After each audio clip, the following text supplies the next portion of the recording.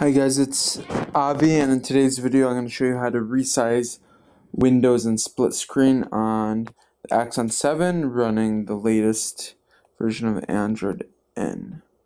So regularly it wouldn't let you resize it like this, but I found the trick. So I could go watch a video and it'll only take 30% of the screen rather than the full amount. So let me go in and tell you how to do it.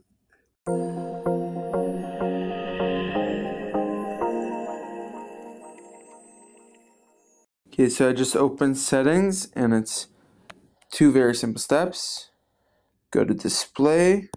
Font size could be anything, but smaller will let you have more space essentially. Display size needs to be set at small, so it'll have enough space to display the app normally. If you set it to regular or default in the middle, which I had it before, and what it actually does is it doesn't let you change the size, and small does. So let's show you as an example. Put in default, put settings in YouTube.